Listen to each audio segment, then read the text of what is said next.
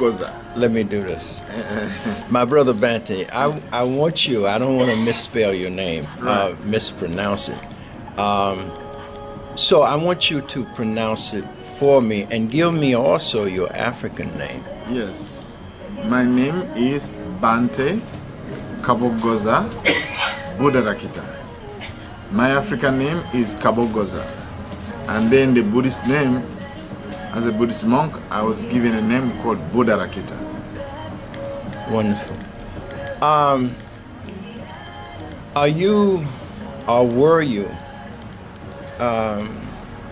involved in traditional African religion before you became a Buddhist?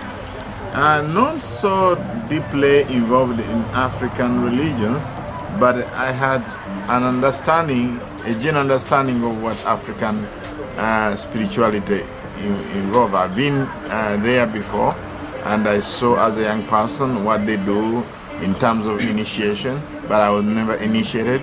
So I have a genuine understanding of African spirituality, and during my studies I researched about it, and then I had to make a presentation about African religions. Okay, the question I want to ask you, and you can be free to answer anyway. If you compare the two, what are the similarities and which came first? I want you to compare the two, but you know, compare between African traditions and Buddhist, and which came first? Well, it's very difficult to really find out whether it's African tradition or Buddhism which came first. From the deep tradition, we found out that most of the animism. You calling them animists? Yes. Why do you call them animists, if I may ask you? Yeah, because that's really in general, really revering gods in stones and different objects. So all these are considered to be the ancient religions. But Buddhism also claims to be very ancient religion or philosophy. It's very difficult to really find out which came first. Where it's like chicken and egg.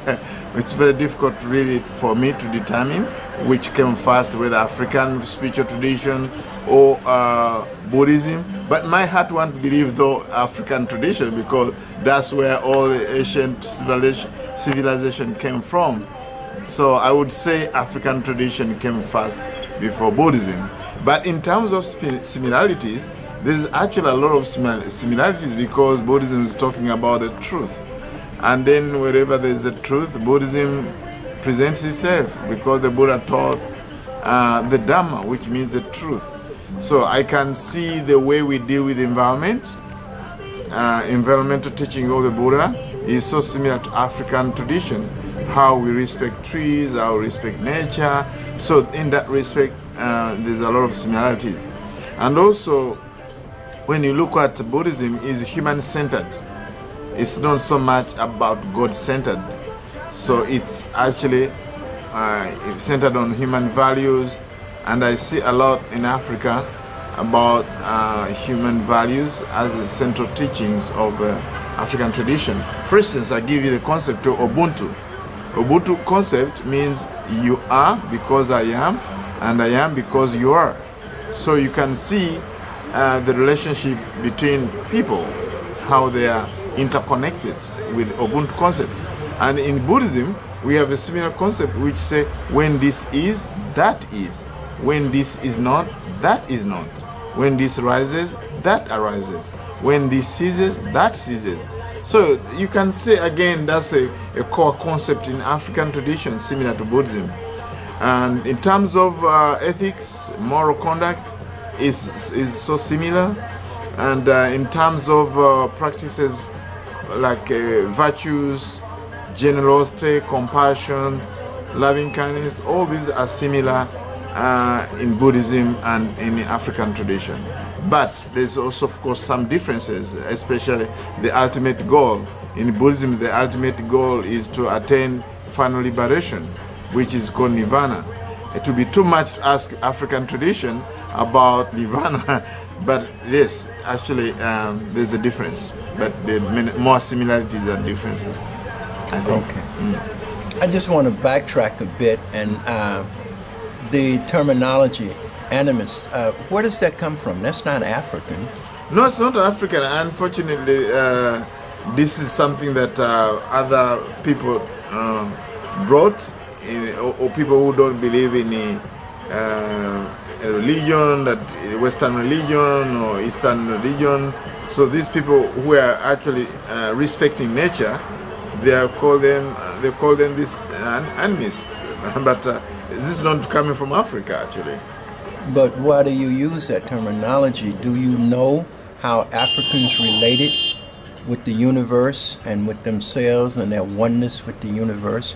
Because they didn't use the terminology God either, but they did, use the terminology creation. Yes, yes. Well, the thing is, in African tradition, still there's a belief of a creator. They may not call God in English, but they have different names. Like, for instance, in Uganda we have the word Katonda. Katonda means to creator. There's still some kind of belief in supernatural power out there creating something. But when it came to the different beliefs in Africa, we believe there's a God for the Lake Narubale. That's a big lake. They call Victoria now. We call it Lake Narubale. There's a God for rain. There's God for fire, Kibuka.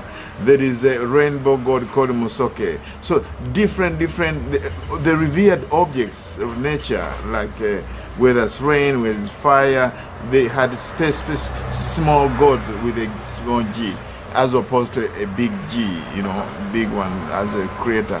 So I think African tradition, they have similarities to what they brought, like in terms of Christianity.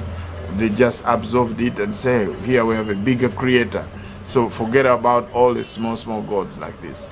No, I was just trying to get a better understanding, because the African worldview is that everything is everything.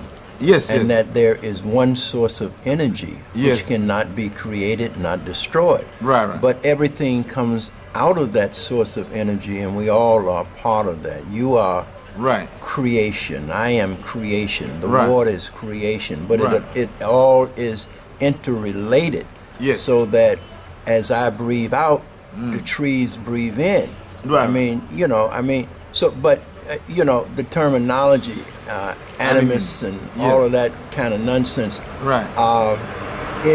devalues the original spiritual concepts of the first people of the universe, out of which all human knowledge came through. I'm with you on even that. Speech. So, I'm just trying to get you to acknowledge yes, you're the right. depth, and that all other religions come out of an African spiritual concept. And in fact, actually, that's why I say at the end, I believe that all tradition came from Africa, because the first civilization. I had a difficult time to really find the time frame of Buddhism in terms of which is when it started. But when you look at it, they think that it was there from the very beginning. We're talking about eon and eons. There's so many Buddhas and all that. So basically, when I look at really science, they found out we all human beings came from Africa. In Kalahari, they tested what you call the blood, and they found out tracing from the genetics, DNA. They found out we all came from a single mother and single father in Kalahari Desert. This is already a documentary film, proven scientifically. So now with that background, that makes sense that all people, whether they're Indian, Buddha was from India, and when Buddha, they say the Buddha is from India, but when you look at it from genetics, all it came from Africa. So that's the most ancient tradition, or spiritual tradition. So this naming of these terms, I think it was colonialism, and they start naming even the word Buddhism. It's for us, we don't know the word Buddhism, because ism and Buddha you cannot put together. So we know Dhamma as the truth. So even animism is there's an ism there, and animism. So I think it's derogatory. I think for our spiritual tradition. I'm with you on that. Yes. Okay. Thank you. I acknowledge that. Yeah. I wanted to ask you to define soul for me. What is the soul? How do you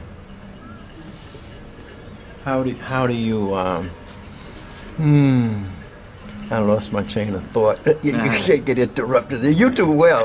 No, I'm fine. I was looking at what you're looking at. Yeah, but I'm on track. I'm on track. Okay. Yeah, you're asking me Let's to go back define. to the soul. Yeah, because now I'm trying to understand how you perceive humanity and its relationship in terms of its oneness with creation and the soul and what is humanity made of? What is man? How do you conceptualize and departmentize the body, the soul, the mind? Yeah, from a Buddhist point of view, as a Buddhist monk, what we call a being is made of the 5 components or processes. 1 is the body, 2 is feelings, 3 is perception, 4 is mental formations, and the 5th one is consciousness. And these are processes. They look like nouns, but these are verbs. And within those 5 components, we call them the 5 aggregates, which are subject to clinging. We don't find anything which is permanent, which is called a soul. In other words, in Buddhism, we don't have what we call a soul. We find this soul theory in Hinduism. In Buddhism, we find quite the opposite. So the Buddha, when he came to the scene, all people were believing in a soul as a physical thing you find in the body, and after death, it comes out, and then it gets reincarnated and gets another body. But when the Buddha came, he said, no. In these 5 aggregates, the body, feelings, and so on, as I told you, he didn't find a single physical thing that is indestructible. You cannot find anything that is indestructible in these 5 processes. So in other words, as a Buddhist, we believe in non-soul. In other words, selflessness. It's just a process. These are just processes. When you say processes, what do you mean? They're changing, like the body is changing all the time. Feelings changing all the time. Since you came here, your body has changed. It's a process. It's not physical as you look at it. Yes, it's physical, yes, but actually new cells have come and old one is gone. So in other words, you cannot claim that this is the same body I came with. By the time you finish, you'll have new cells and the old cell will be gone. Feelings. Now your feelings, you came with a pleasant feeling, neutral feelings, unpleasant feelings. By the time you leave, you have different feelings, not the same feelings. Perception. You've never seen a Ugandan monk. Now you have seen a Ugandan monk. Where is your old perception? Whereby you knew that, okay, there's a Ugandan monk looks old or young or whatever. So you have now a brand new perception.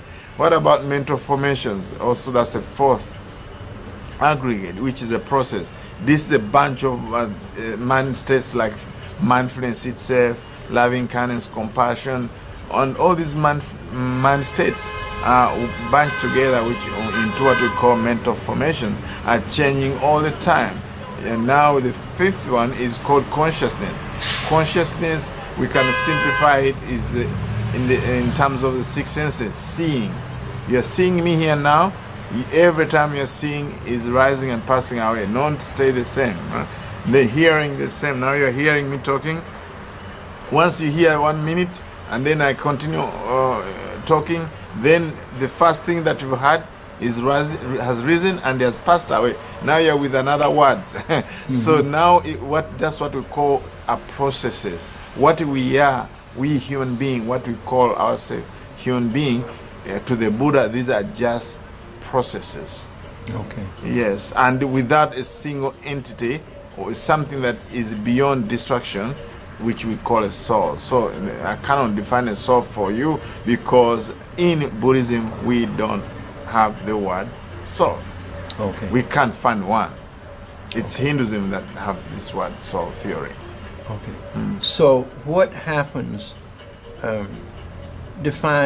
talk about death, life and death, and the difference between the two. Okay, life and death is actually coexist. So for us there are three kinds of death in Buddhism. One is moment-to-moment death, another one is conventional death, another one is ultimate death, which is actually deathless, the deathless. Yeah, so we start with the first one. The first one is pretty much easy if you understand the 5 processes. I've just talked about the body. The body is dying all the time and is renewing itself. Yeah, that's called moment-to-moment death, psychological death. We call it psychological death. So that one is not so much bad news because you're still alive, but cells are dying and new ones are being born, you know. So birth and death simultaneously happening. Yeah? Then also feelings, new ones are coming, old ones are gone. Same with perception, same with mental formation. Then consciousness, awareness, so it's changing all the time. So that's called the death, the first death, psychological death. The second one is very common. That's when the body and the mind get separated. In other words, when heat, consciousness, and life essence, what you call the life essence, there are 3 things when they get separated from the body, then we call that death according to Buddhism. One is heat elements. Yeah. That's why we touch somebody who's dead is cold. So there's no heat, there's no life essence, and then there is no also consciousness. In other words, there's no consciousness like the nail. The nail doesn't have consciousness, and the hair. 2 parts of the body don't have consciousness. So now, if all the body is devoid of consciousness, and then we say that death has happened, so then that's the second kind of death. We call it conventional death because after, sometimes it's accident, sometimes it's after one's lifespan. They have ripened, let's say 80 years or 70. It varies. Others, they are born and then they die after 1 year or after 1 day, after 1 minute. So this death is very, very common, and that's we understand that death is followed by a birth. When you die like that, whether it's an accident, immediately you actually get conceived in another lifetime. I mean, life existence. It might be here, it might be in Uganda. So you actually create conditions because of what you've done, what we call karmic impressions. So you are born, and almost it's like we can compare it to sunset and sunrise. When the sun sets here, it rises another place. Then there's another kind of death. We don't call it death though. We call it deathless. Is when you attain enlightenment. That's when you attain what to call awakening. And then when you attain awakening, you have gotten rid of all mental defilements, and then you are no longer holding on to the 5 processes and clinging on to them. So you have overcome clinging. You have what to call overcome greed, hatred, and delusion. Through the practice of meditation, you actually have achieved enlightenment, and at the moment of your end of your life, we say that you have attained the deathless, or nibbana, the deathless. That's the kind of attitude we have towards life and death. Questions? 4 or 5 questions. Oh, great. It will be quick. 1, 2, 1, 2, 1, 2. So, what's the weather like today? Just to get some sound on you. Well, the weather is very friendly. Not sunny, but it's a bit warm. It's great. Yeah. So, it reminds me of Africa. Yeah. So you say that you've specifically come to embrace communities of color and immigrant communities who are having a tough time in the US at the moment and could perhaps use the Buddhist word that you have to offer. Right. So in essence, why have you come at this moment and to this community to offer your message? What do you have to tell them? Well, I have to tell the people here in this community, whether immigrant or from Africa, that peace is possible, happiness is possible, and we can cultivate peace and happiness from within. It doesn't have to come from outside. That's the message I've come to give my brothers and sisters here. Is it your sense we're here just outside of New York City in a community that's gone through economic hard times? Is it your sense that Buddhism has a particular message that perhaps other faiths have not provided? Yes, I believe so, because when I see Buddhism, it's human-centered. So it teaches human values, it teaches how to connect with others, and it teaches how to meditate and cultivate these values within oneself. But I feel that most of other traditions might be missing out on really self-reliance, and they rely so much on external conditions. Let me ask you this. What is it you see, just for visual sense, what is it you see around you when you come into this community? I see a lot of lack of peace. I see people worried about life. They have to make both ends meet. And I feel people are not peaceful in general when I look outside like this. But when I come here, I would like to offer them some tools that actually can bring happiness and peace, even regardless of their economic situations in life. I see this when I look in the faces of people. They don't look very happy, just like in Africa. In Africa, people don't have a lot of money, but they're smiling. They're not so worried. But I see people a little bit uptight here.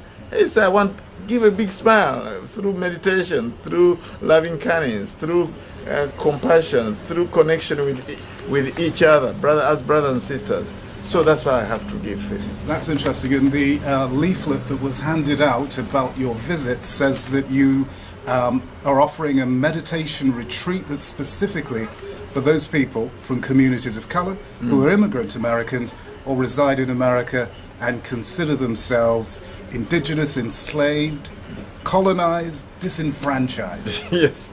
That's a tall task. Yes, it is, because I think all of these people, all of these communities, what they're really looking for is to be peaceful, to be happy.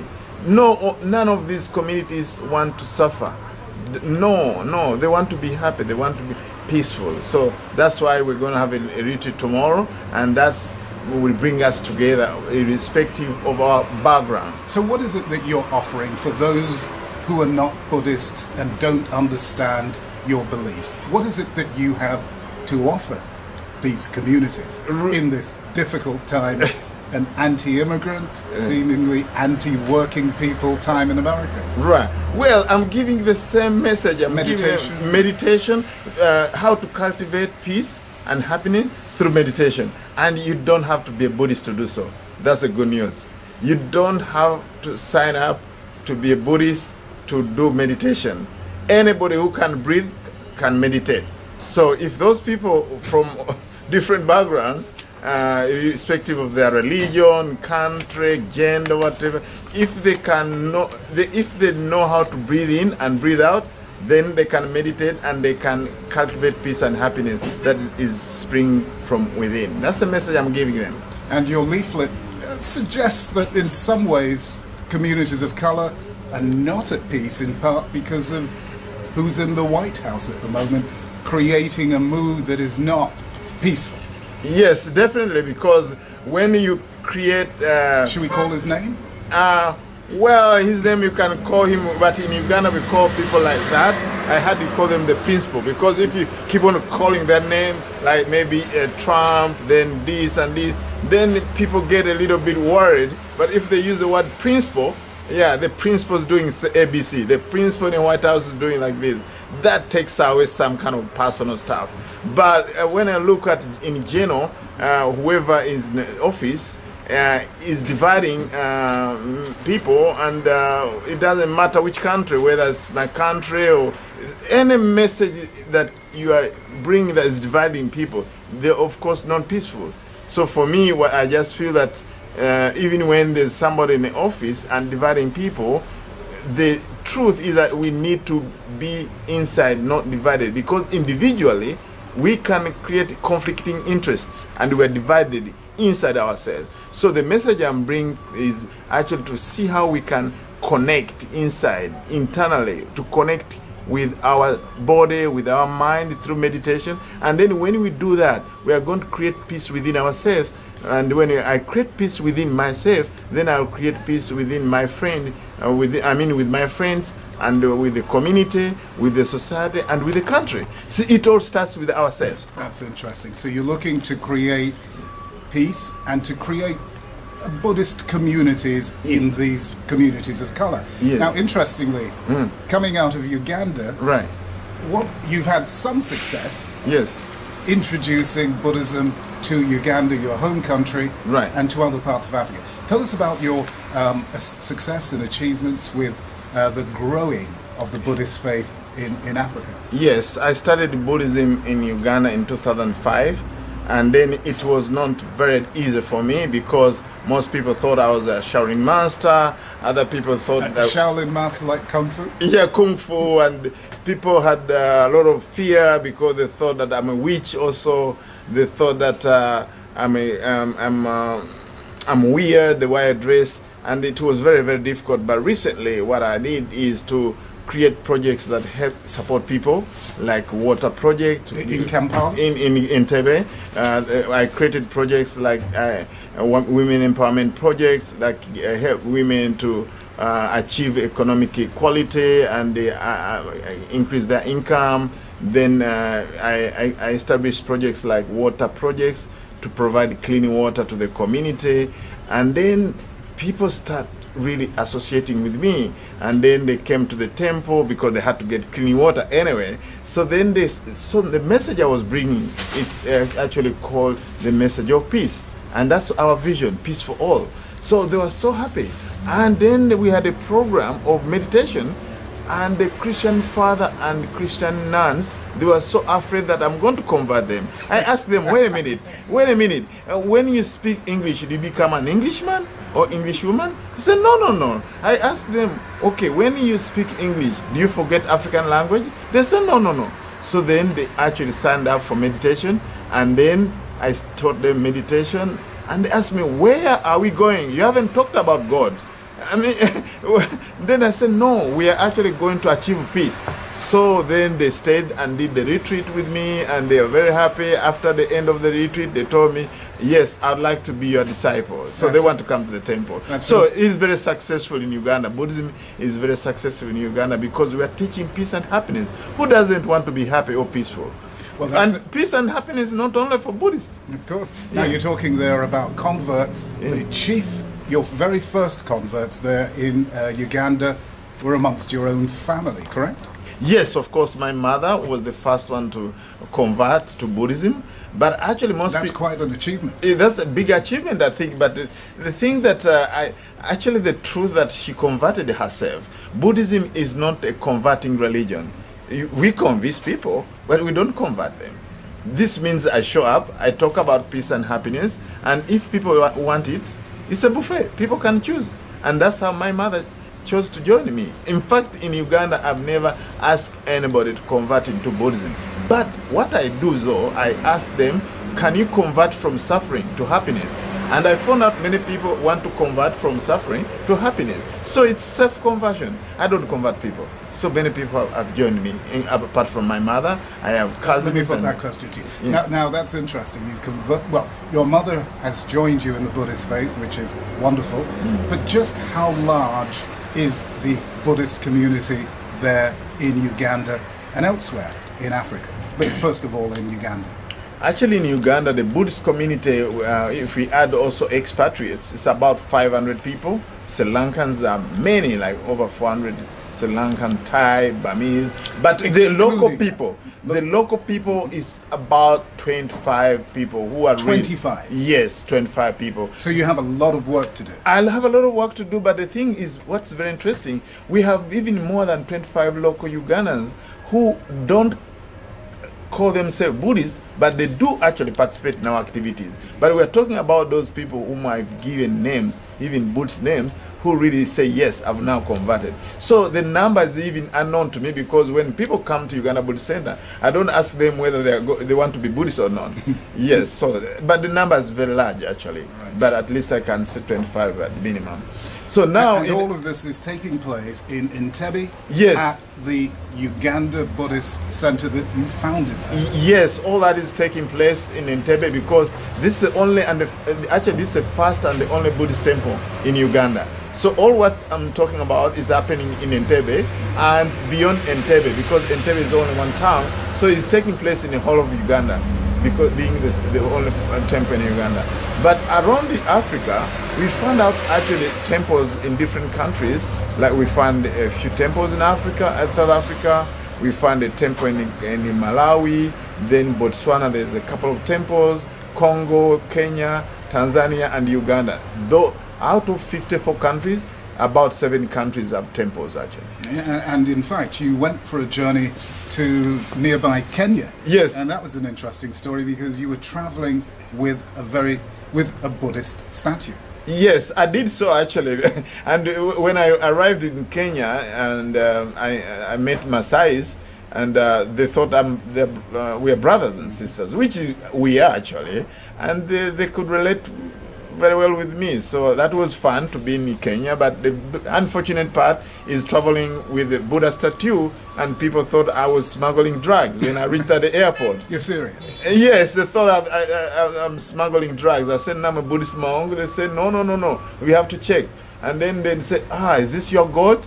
And then they cautioned me, please don't sell this thing in Kenya. I said, okay, thank you very much, I'm not a businessman. So then I took the statue in Uganda. All right. Now, it's been quite a journey for you. You leave in your 20s from home in Uganda to go to India to study business. Yes. And you leave as Stephen Kabagoza. Definitely. You return as?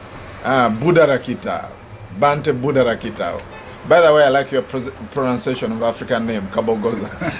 And somewhere along this journey, this religious journey, you become a scuba diver as well? Yes, actually. Is that a Buddhist thing? No, actually it's not a Buddhist thing. You know, when I was in India, as a student, I had no fun, you know, every time studying and spirituality and meditation. I said, let me have a little bit of fun. You know, as a young man, I'm not a monk. I say, oh, go for it. So I went learn swimming and in India, then later on in Thailand, I learned what we call snorkeling, and then later on scuba diving. And then I started to really enjoy my life. And moreover, when I became a Buddhist, people didn't like me very much at home. They thought I abandoned them in their Christian tradition. So then I had no income. I had no support at home. So I wanted to earn more money so that I can attend retreats and travel and see the world. Yes, I became a scuba dive instructor actually, and I made a lot of friends, and I got money to move around the world. So yes, that was a wonderful time for me. But I wasn't a monk, mind you. You weren't a monk at that time? No, I was just a lay person. All right. Yeah, trying to have make a living and have fun. And so, yeah. All right. So coming finally to it, I mean, you're here in the United States bringing the word of peace. Yes. And cooperation, Buddhism, happiness, and so on. And togetherness, so that we're one, not divided either economic lines or tribe or country or gender. All these things. This message is to really dismantle all these walls that divide us, because divided we fall. Let me put that to you as a question. I mean, and you really believe that Buddhism, not the Christianity you grew up with, not Islam, not other faiths that are available in Africa. You think Buddhism can be the savior for conflict, civil war, and other forms of tribal and strife between people in Africa? I believe so. If we can all get lost into mindfulness meditation and Buddhist principles, because you don't have to be a Buddhist, then we are going to be very, very peaceful, because I think the Buddha's teaching is all about peace. And is there something special about Uganda, you think, that if you're going to begin to introduce Buddhism anywhere in Africa to locals, is that the best place to do it, you think? Is there something about I mean, I know you're from Uganda, but I'm thinking, is Uganda's likely to be more receptive and less cynical and less skeptical? Is it something about Ugandans that will perhaps make them particularly open to the embrace of Buddhism? I think, yes. The thing about Uganda, they're very friendly, not because I come from Uganda, yes, but also they're very Christian, but also I think the Ugandans, people like to be African. So the way I introduce Buddhism in Uganda is actually within a cultural context. So in other words, I'm promoting African wisdom and our culture and values, and Ugandans love their African culture and values. So locals are not giving up something, they're getting something. Definitely, because as I'm introducing Buddhism in Africa and in Uganda and specifically, I'm not bringing Buddhism from Asia. No, I'm mixing it with what we call African wisdom. For example? For instance, we have a saying in Uganda, Kalyadda kadadda envunyo jirira mukatiko ekusanga Montana. Yeah, I know that very well. Yeah, you know very well. But maybe that's difficult. But let's take a simple example in Uganda. It's from Japadora. It means there's nobody, I'm translating it in English, there's nobody who is too poor not to give, and there's nobody who is too rich not to receive. That's about generosity. So now I'm using such proverb. When I go back to Africa, I start with African proverb, and I say there's nobody who is too poor not to give, and nobody who is too rich not to receive. That's how I start my teaching. So now I'm teaching them African values. I'm reviving our Ugandan culture. Now, once I start like this, then I can bring a little bit of spice from Buddhism. So then already they will embrace my message, because I'm starting from where they are. Not from, oh, yo, please come and learn Buddhism is the best religion, blah, blah, blah. No, no, no. I start with our traditional values. Even the one of the law of karma. African Buddhism. Yeah, African Buddhism. So I'm branding it. I'm bringing the best of Africa and the best of Eastern philosophy. And of course also, because I was born as a Christian, I also bring the best of Christianity. Sounds good. Yeah, sometimes I talk about contentment. And when I was doing my Christian religious studies, I learned that I was crying that I had no shoes until I found somebody who had no legs. So I always bring those kind of nuggets of wisdom from also Christianity. So you can see I'm merging three things here: Christianity, African wisdom, and culture values, and Buddhism. You cannot resist that. Sounds wonderful. I did forget to ask you one question my producer wanted to put, which is, how would you answer people in Uganda, elsewhere in Africa, who would say, listen, the last thing we need is more religion, is more religious strife. We don't need a new religion. Perhaps we need less religion. Yes. And no thanks to Buddhism. Right. Well, people who told me that we don't need a religion, I tell you, welcome to Buddhism. Welcome Buddhism, because Buddhism is more than a religion. Buddhism is more than a way of life. Buddhism is more than science. Buddhism is more than psychology. Buddhism is more than philosophy. So people who say, no more religion for me, I say, okay, no. Does the breath has a religion? They say, no, the breath has no religion. Let us breathe together. So then I can spread Buddhism like that. That's the first thing I tell them, that you don't have to be a Buddhist, you don't have to have a religion, and Buddhism is more than a religion. So you cannot even say Buddhism is not a religion. You cannot say that Buddhism is the religion. It's none of that. It's the truth. Excellent. Yeah. And that's finished. There is a couple of clips from your site online. I just want to introduce them, because we're going to use some of them to say, here you are at the center. So it will be, and here you are chanting on YouTube. Right. And here you are at the opening of the Buddhist center in Uganda, which drew the attention of local television. Yes. Thank you. Okay, thank you. Namo Buddhaya. Deeply concerned about the condition of Africans in America. And of course, you know, there has been oppression for the last 400 years. People have been enslaved. And, yes, sir. And under this oppression that still goes on today. Thank you very much. What do you think of African Americans? Do you know any of the history? Do you know what they have been through and are going through, and then I will follow up.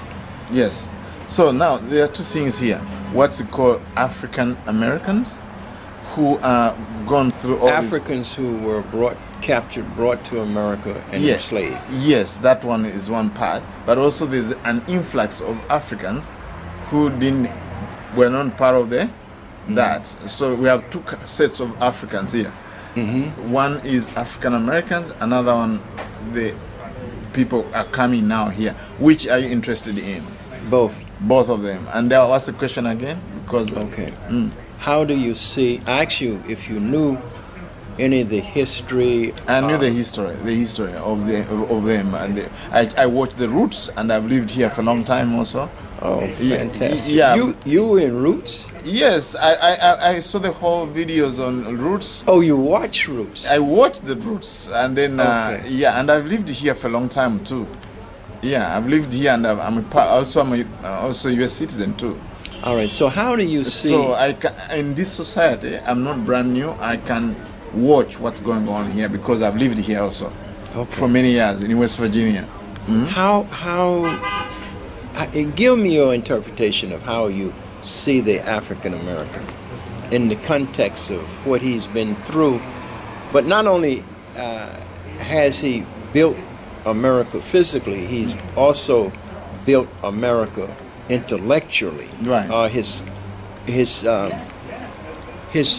contributions to the infrastructure of every aspect of America has been profound. Right. But how do you see the African American, and how do you see his role in evolving and helping the world evolve into a more peaceful, into the space which you are teaching how to bring it about? Yeah, you see, when I look at African Americans and their history, there's no doubt about it that they have contributed to this country, especially when it was still as an agricultural country. They grow sugar cane, Mississippi, cotton, all these cash crops. If we are non-Africans, America will not be the way it is now, because we relied so much on agricultural products back then. And when you look at also the music they came with, the culture they came with, it has enriched American society, the sports, the music, the jazz, the lightness, and also you look at also their health, physique, very healthy. They were very healthy, and that's why they had to bring them here, because the Indians they were dying, the diseases. So the Africans were more resistant. So then that's how they contributed to the economy. In terms of economics, they contributed a lot, and they are still contributing. Then I can see spiritually also, of course, they had stripped off everything, so they had to belong in a certain church, and much of our African religions and tradition actually lost a little bit, but still I can see drumming going on in African Americans. They still value their African roots. They with the dress, they with the drum, they with the eat okra, and all many things I can see they still didn't die out. I think that's a very good thing. And also now, because of education, they are well educated, as opposed to last time when they are segregated. They could not go to these universities like Harvard and all these. So now it's more open. Though there's still some kind of suppression, but I see they are really part of the cream of the country, and they have a lot of potential to continue develop the country, like even Obama. So these are the fruits of what African Americans have achieved over the past years.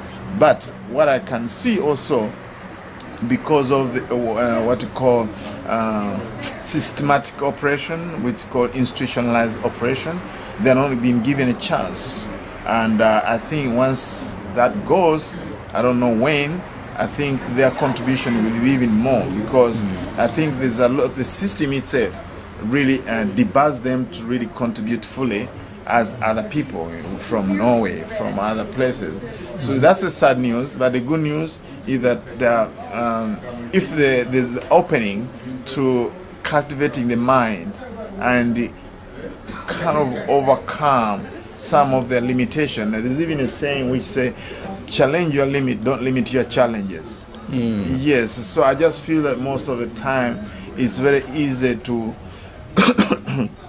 to get into what we call trauma. Somebody even has researched about post-slavery trauma syndrome. It's like really not able to move forward because of a certain limitation. You've been limited by the society. It's like an experiment of a bird. It's lived in a cage for a long time, and when they remove the cage, it cannot even fly further than that. So what I call for action is the African Americans to remember that there's no cages, at least physical cages, and they have the potential to really jump higher than actually stopping where they used to stop. So I think the world is new now. It's not back in 100 years where we have limitations. Now there are many limitations which have been removed, but we can limit ourselves because we always in the old story, what we call trauma. So what is going to help is more of the, for me, I believe in developing the mind, like meditation, which doesn't have any religion, and then people can start think afresh, open a new leaf, and then go forward instead of actually getting stagnated. Yes. Welcome everyone this evening. We are very fortunate to be in the presence of Bhante Buddhism from Uganda, and he is in town for several special events, and we thank Greg for allowing us to have the space this evening to really introduce two of Bhante's books, Planting Dhamma Seeds, which will really give you a great, background. As I would say, it's like an autobiography, your journey, kind of. But I see this book as being a great background to what as the title says, the emergence of Buddhism in Africa. And then this book, Sowing Seeds of Peace, is a really great, like a guidebook for mindfulness in eating, in maybe your daily practice, in interacting with other people. So I think the combination of these two books, and we'll hear a lot more about it from Bhante this evening, and we'll also have the books are available for sale, and we'll have a small book signing at the end of the event. Thank you very much for being here. Okay, you're welcome.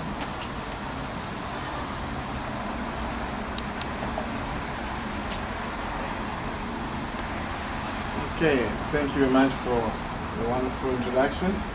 So I thought we can start with a 15 minutes meditation. Is that okay?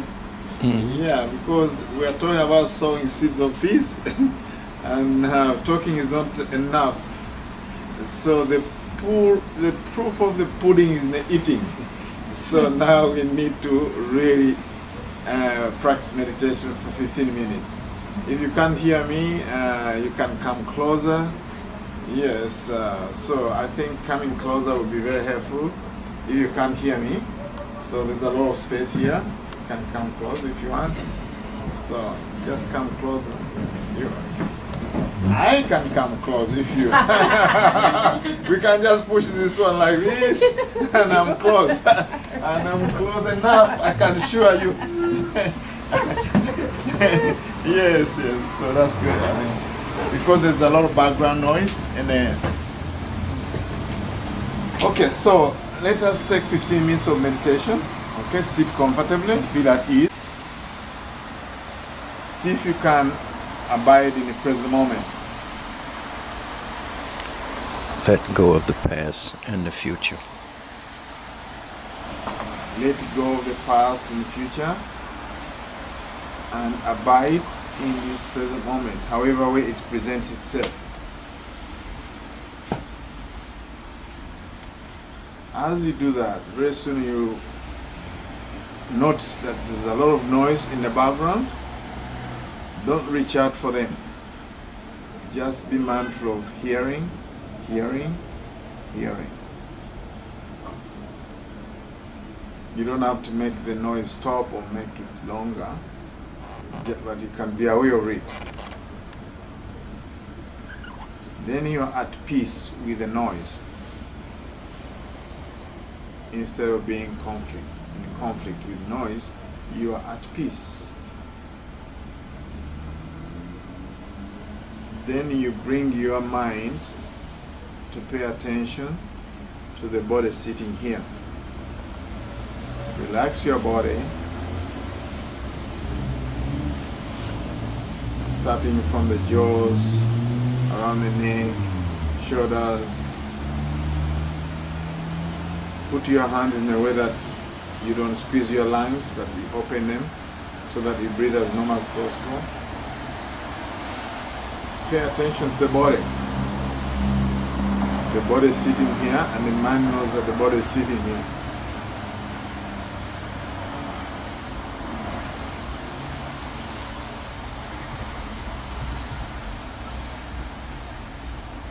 And once you have settled in your body, then you can come to the breath. So from sound to the body, now to the breath. So you can see this gradual transition from external world to the internal world, from gross to subtle. Now pay attention to the breath. Where do you feel the breath more distinctly as you breathe in and out?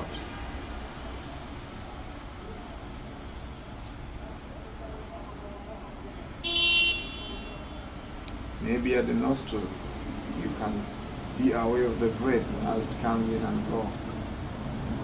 Maybe the rise and the fall of abdomen.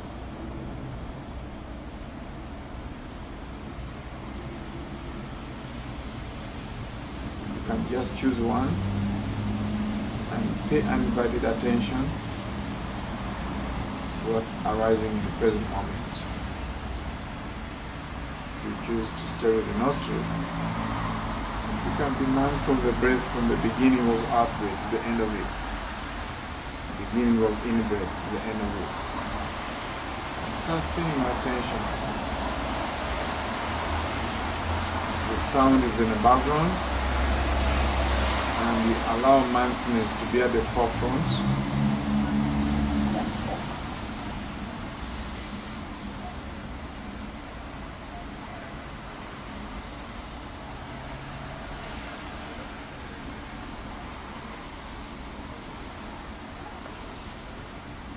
Here's the rule of thumb of meditation: is be mindful of what's arising in the present moment whenever it becomes prominent.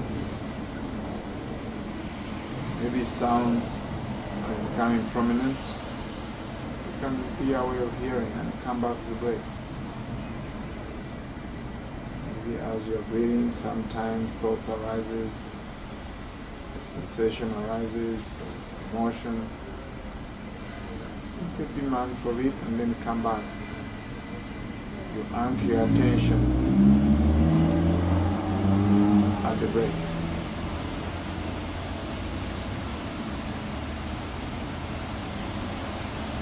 Breath by breath. One moment at a time.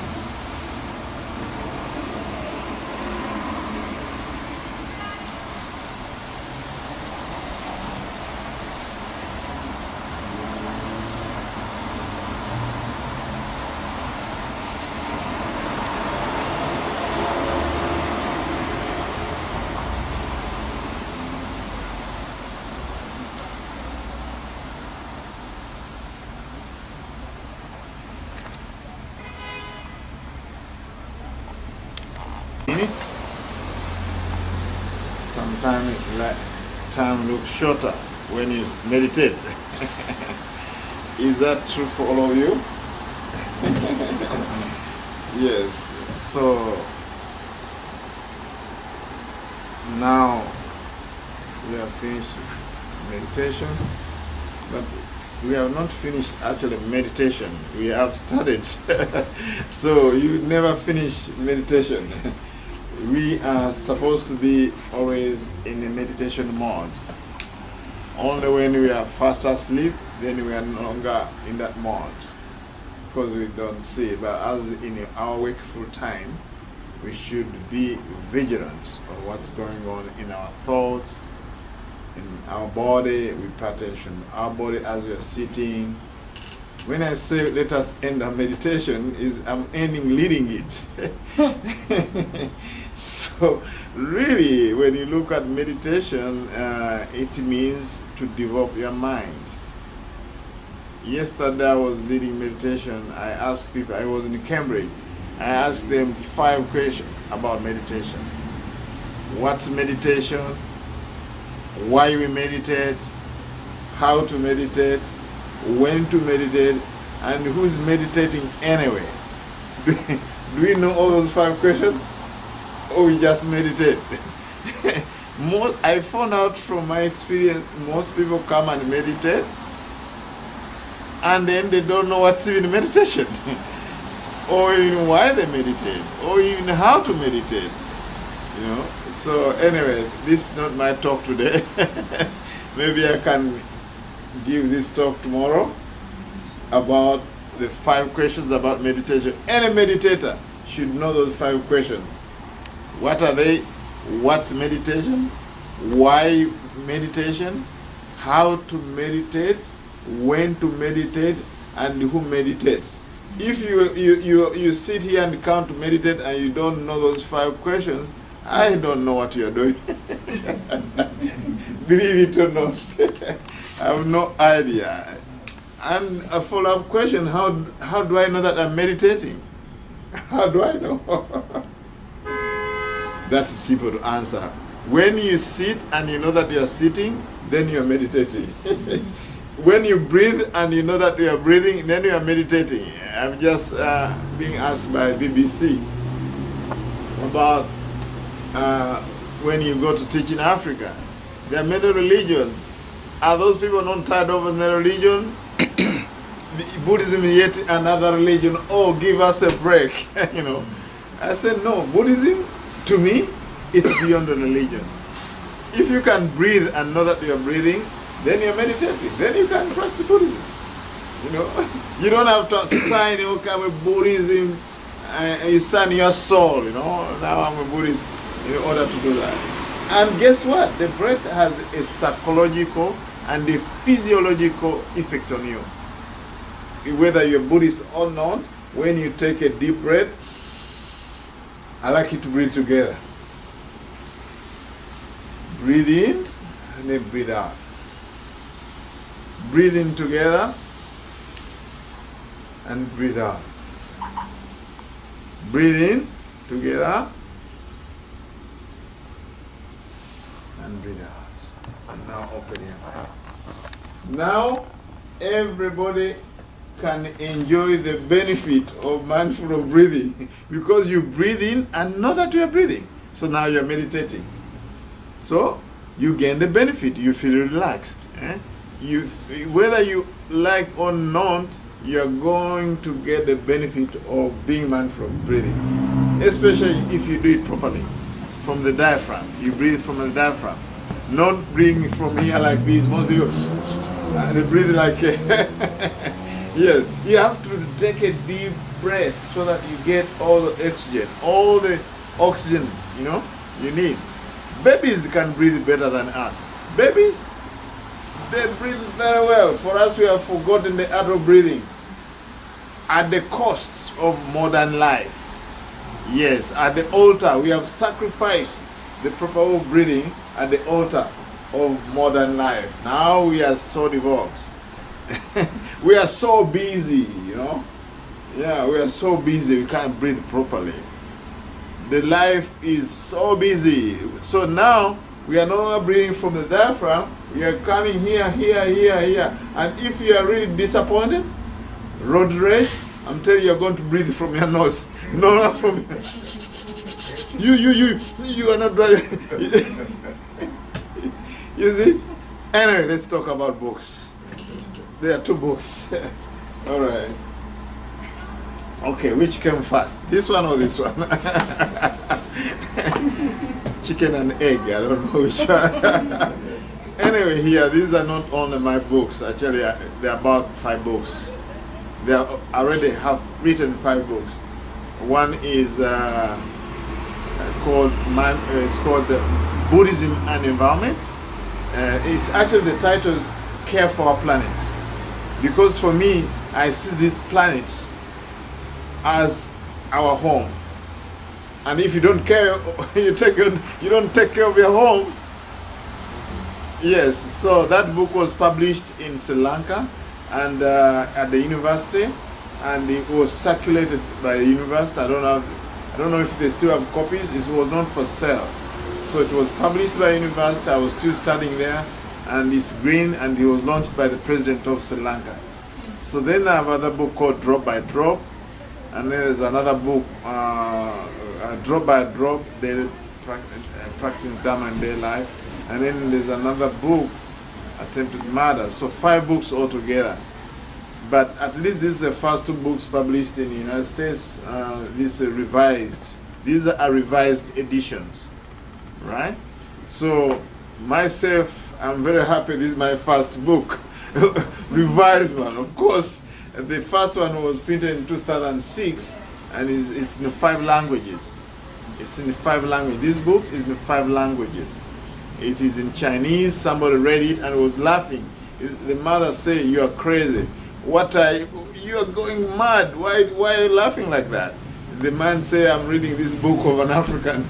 And then they said, "Let us put it in Chinese." So right away they put it in Chinese. Then from there, an African got hold of this book in Senegal. And now this guy was so impressed, and he was a Muslim.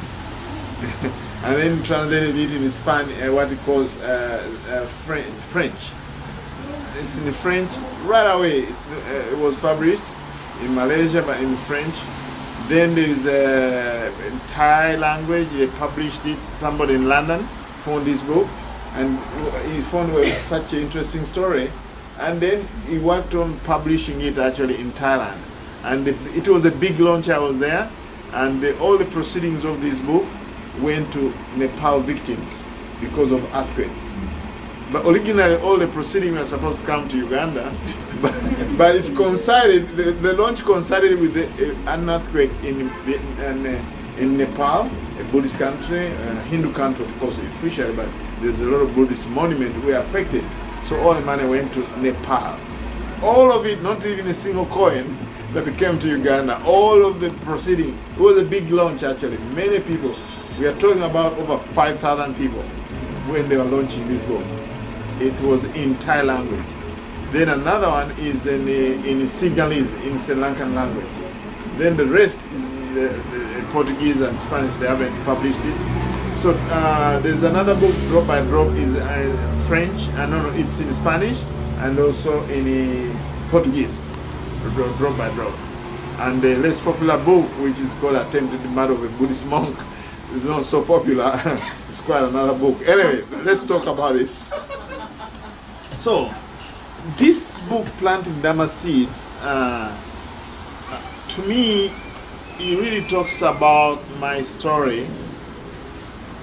And I use the word planting because when I look at my story, it's not yet over. It's still going on. It's still going on. And I like a quote from Henry David Thoreau, is, "I have a great faith in a seed. Convince me that you have a seed there, and I'm prepared to expect wonders." So for me, every day is wonders to me. Every day is wonders since I started planting the seeds. So now, how did I end up here? I don't know myself. Just like have a seed, you plant a seed there and you find out you have around 5 fruits. You don't know whether you're going to get 20, but your job to put a seed there and nurture it. Exactly, that's what I did. When I left Uganda, I'll talk more about this book actually. When I left Uganda to start a business in India, I had no idea what I was getting into. It's only to reach in India, and the food was so hot and say, no, get me out of this place. So I even sent a letter by DHL to home, and I said, please get me out of this place. The food was so hot. The culture was so different from Africa. Being in India, those who have been to India, raise your hand if you have been in India. Yes. I mean, with the contrast with the African culture is so different. The food is so different. Yet, actually, when you look at spirituality, it's so connected.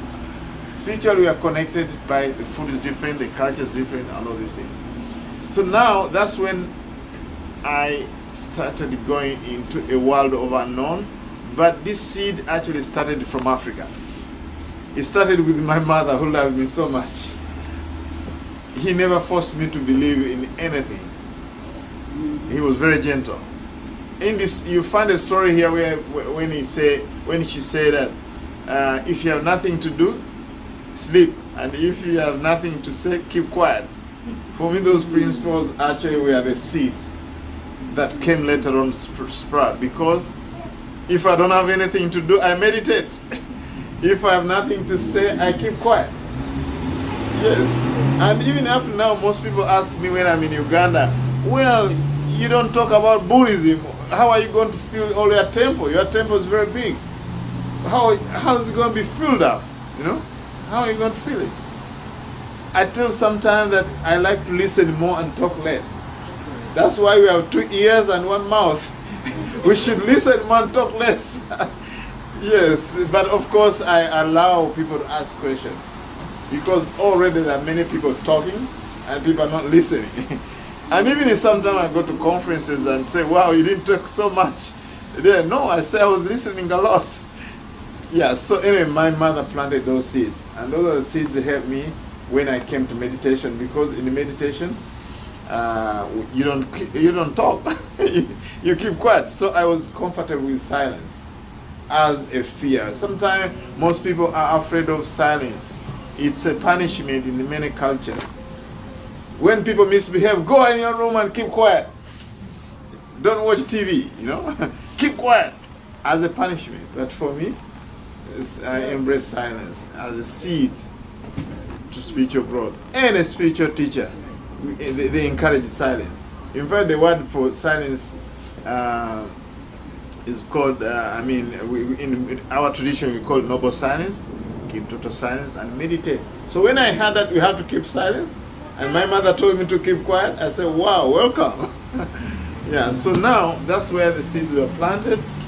But also, as a young boy, like him, I think, I used to go to school, and when I came back, I would spend more time in gardens, looking at flowers. All the boys would reach home, and for me, I would reach always maybe after 30 minutes. They asked me, tell us, where have you been? So for me, I was always in the garden, looking at flowers, enjoying seeing bees, all these butterflies. I was really enjoying when I was a kid like him. So I had those seeds before Buddhism came in my life. Now, how I end up here, it may not be written actually how I end up here, but I'm going to tell you today. There are 4 principles or 4 wheels of success. We call them the 4 wheels of success. Like wheels of the car, you know, there are 4 of them. And when I look at these 4 wheels of success, I can see how I moved all the way from Africa and be a Buddhist monk. And you can use these 4 wheels of success in your life to see how you can progress in just about anything, whether it's business, whether it's friendship, whether it's spirituality. Those 4 wheels of success underpins what you will be reading this book. Not written, now it's an article, It's part of Buddha's teaching, but let me spell them out for you. The first will is called associating with the wise people, and not associate with unwise people. You can say associate with the trained people, not associate with untrained people. The second will is called residing in a suitable place. Residing in a suitable place. The third will is having done good things in the past. And then the fourth will is establishing yourself in the right path. If that's metaphysics, let us start with business. In a business, you need business associates, isn't it? Don't you? You need a business associates. You need people who are in the same line of business to start business, isn't it? And then you have to form partnership with people doing the same thing. Then whether you are even in the past, right? So in this case, as a business person, you must have ethics for the business. Right? If you have accumulated many debts, and if you have not paid your business associates, and everybody said no, you don't have a good what you call credit, what you call how they evaluate somebody who's having good ethics in getting money and giving it back, and values, good values in business. You pay your debtors and all these things. It's very, very important you have done good things in the past. In other words, you cannot come from nowhere and get business associates and locate your business somewhere. No, you must have done good things in the past, and people say, no, you are actually prospering. No. Now, the fourth way of success in business or in life is establishing yourself in the right path. You have to choose the right business. You don't want to be, if your business is to sell books, and and then you end up with eggs. I mean, the business, your associates said, no, our vision and the mission and values was like this. We didn't sign up to sell eggs. They're going to fall in the street.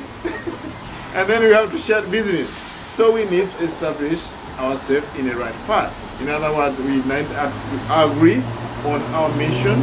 We have to agree on our vision. We have to have core values for the business. Without that, usually core values are 6, but we can even spell them to be 8. Right? We must have integrity. We must have compassion.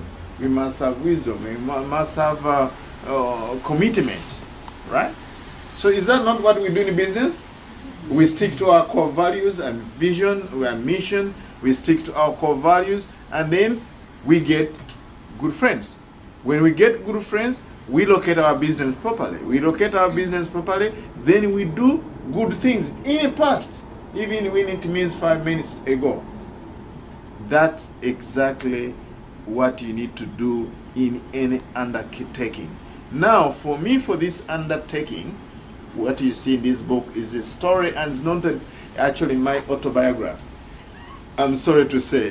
This is not my autobiography. It was a vague attempt. This was a vague attempt to answer questions that most people ask me when I travel. Sometimes I have only 2 minutes to board the airplane. Say, are you an African monk? Please tell me how you became an African monk. Please, I'm missing my flight. So until my teacher told me to write a book that I'm going to give people to answer this question. My autobiography will come after when I'm 70. Now I'm around 51. Okay, So we'll wait. I think you can wait. But as you are waiting, let us see why I ended up a Buddhist monk. Somebody who went to start a business. Is that not weird? Really? I never planned this. But when you look at it clearly, I associated with the wise people. His Holiness the Dalai Lama. When I went to India, the first thing I did is to meet these monks. I didn't plan for this, but I met Buddhist monks. And when I met Buddhist monks, they looked like my brothers in the past life. Already there were 2 guys there. They were Muslims. They're from also Uganda. They had spent almost 2 years in India without associating with these monks. But for me, as soon as I went there, I saw them, I said, wow, these are great people. Associate with them. They took me to markets, we got food, we ate together. Amazing. Slowly by slowly, I was asking them what their roles, what their religion, what they believe, and they answered this question. Associate with wise people, trained people. When you associate with the wise people, I'm telling you, you are going to be wise. In fact, re-evaluate your life. What you are is what the people you associate with. In fact, when you look at what you are now, is a total sum of people you associate with. They play a big chunk in your life. They play a big role in your life. If people you associate with, they are spiritual, they want to meditate, they are successful, they are holistic, they want to live a holistic life, you are going slowly change towards that direction. And that's why you see planting that seed. That seed was planted, and that changed me slowly. I never even knew what's Buddhism. All what I knew is Gautama. All of you have more information on Buddhism than me when I started in India. Because I knew only one word, Gautama. I think you know more than that. I think my brothers and sisters, you know more than that. But through association, I built a vocabulary of Buddhism. I built a vocabulary of Buddhism that next year I will add my PhD in Buddhism. Next year. Come next year, I should get my PhD in Buddhism. Not honorary degree, but something I've worked for, because I have passion for Buddhism, because I knew it's what brings me happiness, and I knew it's what gets rid of suffering and exposure, and I knew when I share with people that actually it's meditation is developing your mind. That's why I asked you what's meditation. Meditation is mental development. So when you do this mental development, then it's gonna bring peace and eliminate or reduce what you call suffering. So now that's the first way. Now associate with the wise and don't associate with unwise people. Is that not discrimination? Well, this is what I mean. Spend more time. Spend more time with wise people. Otherwise, it's dividing people between unwise and wise. Is actually, again, creating suffering. What I mean here, associates with wise people. And if you meet unwise people who are dragging you down, have compassion. Tell them your values. Stick to your values. This is what I stand for. No, let's go to meditate. No, I want to just get a martini or get a Scotch Walker. It's called Walker. Let's do Walker. Let's get some Walker before we go to the meditation. Come on. Buddhism talks about abstain from taking intoxicants that leads to heedlessness. Come on. Let us have a middle path. Don't be so So then, before you know where you are, then you have taken one bottle at least, and then you are heading for meditation. I have people that have done that one in Uganda, and I ask people, why didn't you come to meditation? You see, I needed something, This guy from England, I had a retreat, and I had bought food for them. This in Uganda. And then he didn't show up one day. I said, well, we waited for you. It was actually fasting of January. And I thought you come and bring in the new year together. I said, honestly, I didn't want to to be drunk in your retreat. But the first day was great. The second day, he was missing something. Yeah, so that's why I say, this is not about discrimination. It's about spending more time with the people who have values that you cherish. Right? The first will of success. Second will of success is suitable place. Live in a place where you are access to people who are wise, to the teaching of meditation, the Dharma teaching. People where a place where they have teachers who can teach these kind of things. A place where you can cultivate, where you can pretty much plant the seeds. If you live in a barren land, it may be not so easy to plant the seeds. Huh? If you live in a place which has so many weeds, you need to remove the weeds. I think this is a clear message that you really have to find a suitable place. You know, when people are setting up shops, they don't go in the middle of a forest. They come, I think, downtown and make sure that their shops are here. That's why this shop is here. Where's the owner? I think the owner should tell us why he came here. Suitable place is very important for me. What was the suitable place for my case here? I was in India. And it was in India whereby nobody opposes what you believe. In Africa, I had a hard time. When you don't go to church in Uganda, they start to say you're a devil worshipper. Then you get into problem, because for us, as opposed to here in the United States or in Europe in general, in Western country, every neighbor knows what you're doing. If you don't go to church, the neighbors will get to know that. And when you meet them on the way, you say, I didn't see you in a church. So it used to be like this maybe 500 years ago here. And some extent, actually, in the villages, I go to Massachusetts, I find people know each other. For me, when I was going, when I'm in Massachusetts, I still see places where they have tomatoes, and they have put, they're on the stalls, and then they put a box, you can drop money there, and then take the oranges and take the apples, and people give me apples in the countryside. I say, what went wrong in the cities? I wish for me to go back to that life, whereby you can just pick apples and put money there. Now you do that in many cities, they take the apples first and box, and then you find nothing. And you all find air. But I'm surprised that in these cities, small towns of New England, you still find this kind of thing. So now, when I was in India, I was properly located. I'm not saying go to India also to be successful, but for me, what's behind all this is that I was in India and I met monks. That means I associated with those people. And then being in India itself, I had freedom to explore whatever religion I wanted. That's why I went into Baha'i. I became a Baha'i officially. Then from Baha'i, I was not satisfied with it. Then I went to Sufism, Islam. And then the Sufism, I was not satisfied with it. Then I went to Tibetan tradition. And then I was not satisfied with that, with all the rituals and all that. I said, no. Then they asked me, please, Stephen, my name was Stephen, tell us what's your religion. I told them my religion is life. I'm a student of life.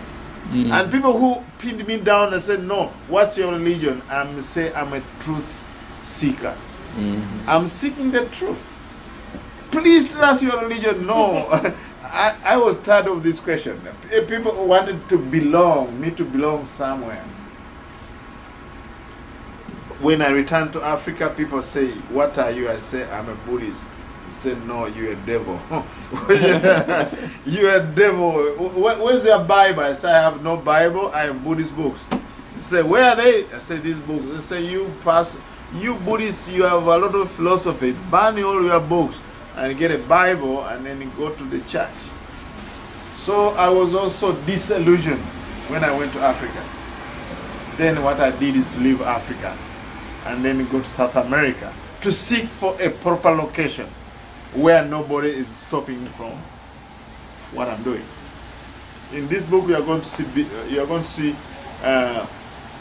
say what you want and do whatever you want, because people who matter don't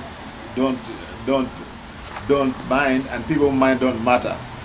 You are going to see this very soon. Yeah, so if you can really be in that space, you're going to read this in the book here. So now I wanted to be in South America, and I knew nobody is going to bother about me. Nobody will mind about what I'm doing. Again, location is very important. And now we go to the third wheel. The third wheel, having done good things in the past. Having done good things in the past. In other words, what are some of the virtues you have had? Not in the past or past life, but the last 10 minutes. That counts for your success. What have you done every moment? Every moment matters. Actually, what matters in life starts with a moment, to a second, to a minute, to 1 hour, to a week. Actually, most people think that a second doesn't matter. 1 second of your life doesn't matter. If you think 1 second of your life doesn't matter, talk to an athlete who is about to reach the end line, and 1 second the other person comes and win it and just miss the gold medal. They will tell you the value of 1 second. Can you imagine that 1 second can make a difference between getting a gold medal and a silver medal? Can you believe it? So if you can value your life like this, that every moment matters and do good things, so that becomes a wheel of success. Because every moment is very, very important for spiritual success, for business, and for everything. So time matters.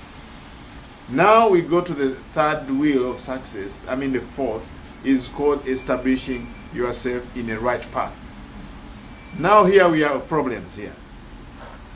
We are talking about right path. And for business, it's about vision, it's about mission, it's about also values. They have to be aligned. If your vision is another thing, and your mission is another, and your core values are conflicting, are you going to be successful? Now, when coming to Buddhism, or this path we're talking about, establishing oneself in the right path, who said is right? Is the Pope? The monk? Is there a wrong path? What do you think? I think there might be a wrong path for you. There might be a right path for you, but not a right path. Okay. You see, some of these things, the word right, is not so much as opposed to wrong. But is it integrated? Is it holistic? Is it in sync with human values? Is it aligned with your vision, mission, and core values? Yes, the Buddha had a mission statement. The Buddha had a vision. Attaining ultimate happiness. Freedom from suffering. And the mission is to understand suffering, to abandon the cause of suffering, to realize ultimate peace and happiness, and to develop the path that leads to happiness. So you think universities have mission statements? We have mission statements. When you develop mindfulness, when you develop the path that leads to the happiness, you come to understand suffering. When you come to understand suffering, you abandon the cause of suffering. When you abandon the cause of suffering, you realize peace, you realize happiness. And for me, that's the right path. It doesn't matter who, whether you're Buddhist or not, because that's exactly what the doctor does. That's exactly what the doctor does. When there's a problem, whether conflict or whatever, let us take the template of the doctor. When you have a problem, you go to the doctor, he asks you what's the problem. She asks you what's the problem. Doesn't it? They ask, what's the problem? Why did you come here? I have a problem, I have a headache. Then the doctor will say, what's the cause? Maybe this and this, they find the cause. Then also they say, yes, you are going to heal, you are going to cure. They don't say, no, please stay here, you're going to die in a hospital. They tell you, no, we're going to treat this one. And then they prescribe the medicine. So in other words, they do the diagnosis, they lay out the etiology, they give the prognosis, and then they have prescription. That's what you get from a doctor. So now what I call this path, that is the right path, because it's the right path to my problem. I have a problem. And this is the right path. The path there, the right path there. Not as opposed to wrong, but something that is integrated with its vision, with its mission, with its core values.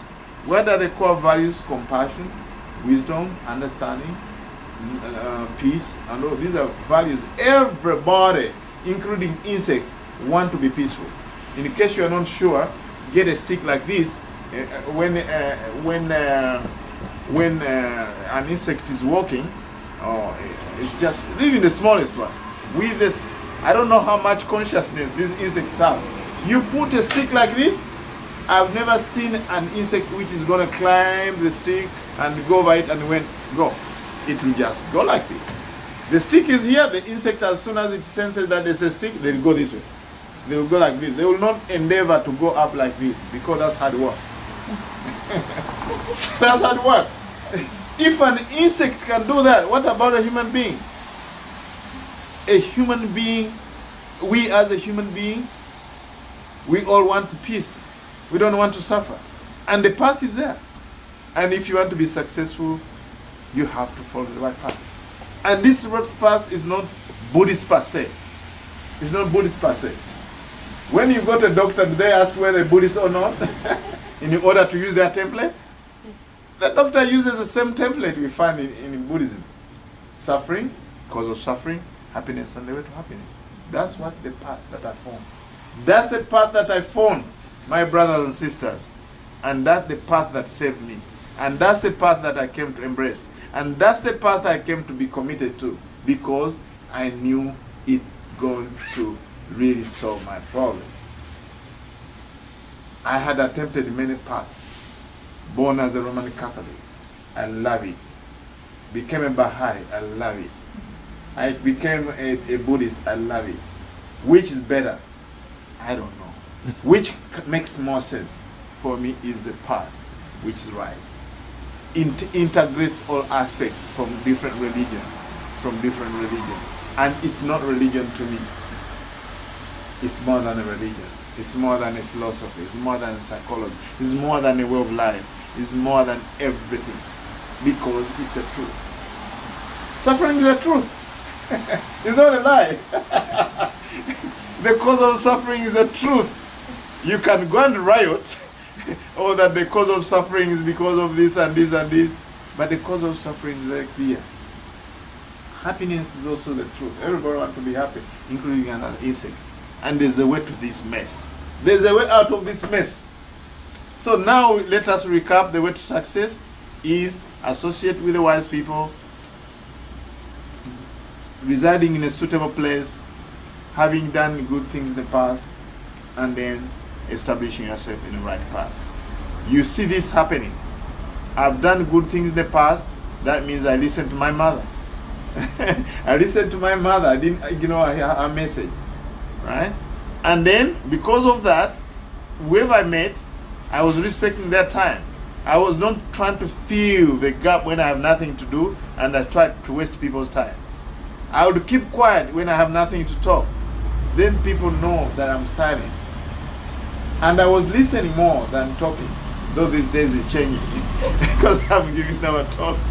It's changing rapidly, because I have to give them a talks.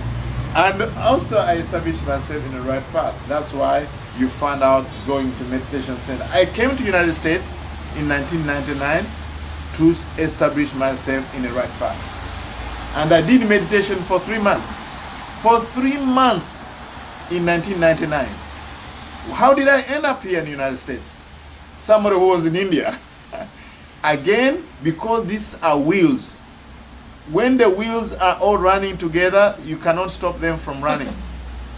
Unless one get a puncture, and you get what you call flat tire syndrome. Flat tire syndrome is you establish yourself in the right path, but still you're holding on to wrong people who are derailing you. Oh, you are going to meditate? What's meditation? And then, come on, let's go for vacation. Then one wheel is going to have a puncture. Then maybe establishing yourself in the right path may be right, but if you are living in the wrong place where you don't have people who are going to teach you, and also that can have a puncture. I can repair all these things, the good news. I'm not saying that there's no wheel, but you have a puncture and it's a flat tire. You can pump in the air. You can pump in the air. That's why this organization is called Newark something Center for Meditative. This is the third time they invite me here to pump some air. So that, so that all the wheels are well balanced. Computerized the balance, you know. So they have the right path, they have established themselves in the right path, but they need to associate with the wise people. They call teachers to teach. Themselves they are training to teach. And you people, you are lacking this community. And I end my talk with this. You are lacking this community to have organization like Noah Center for Meditative Culture. Because that's a center that is going to combine these wheels. What's the wheel? When that center, like tomorrow, wise people are going to come there. So all people are going there is they're going to associate with the wise people. And then it's a right suitable location. You're not going to have a beer or two over there. It's a perfect place to cultivate your mind. And then having done good things in the past, of course all people who are going there, they have done their work, their homework. And then it's a center where you can establish yourself in the right path. So can we congratulate all the organizers for this organization that have pioneered in publishing my book in the United States. And also they have invited me here. And all people like Greg, and all of you, my sister here, my brother there, all of us, let us give a big applaud by saying Sadhu, Sadhu, Sadhu. Thank you very much for listening to me. Because if you follow this, that's sowing seeds of peace. If you follow that, you are sowing seeds of peace. When you have associated with the wise people, you live in a suitable place, you actually you have done good things in the past, and then you establish yourself in right, that right path. That right path is right understanding, right thought, right speech, right action, right livelihood, right effort, right mindfulness, right concentration. If you do that, nobody will stop you actually. Nobody will stop you. You don't even have to become a monk, but spiritually you are going to evolve. There's nothing is going to stop you. I didn't know Buddhism, my brothers and sisters. Nothing. But now I know a little bit. Because of this 4 wheels of success. Thank you very much for listening. I'll invite question and answer session. This is exactly 30 minutes. All right. Questions? Yes. If you can repeat the 5 questions about meditation. Yes, I thought that are going to be for tomorrow. Okay. Now I'm going to repeat the questions. You don't want the answers. No. You will find yourself. The first one is, what's meditation? The second question is, why you meditate? Why we meditate? The third one is how to meditate. The fourth one is when to meditate. And then the last one, who meditates? If you find that one for me, then you're fit to meditate. Because people come and meditate and say, what's meditation? Oh, emptying your mind and you have no thoughts. Good luck, you won't find your car. Where is my car? I can't see my car. Where's my girlfriend? So good. People actually, this is not a joke, you know. People come and meditate, and then I ask them what's meditation. Is to have no thoughts. That's the answer. To have no thoughts. To become a vacuum. That's what they say. To make this a vacuum. So my brothers and sisters, you come tomorrow and you'll be sorted. You'll know exactly the answer to those 5 questions. I'm not going to let them know. So you went to study business? I went to study business. What impacted you to become a monk? That's another story, my brother. To become a Buddhist is one thing, and become a monk even is yet another. Yeah, so where should we start? Well, okay, Buddhist. Okay, that's a good question, actually.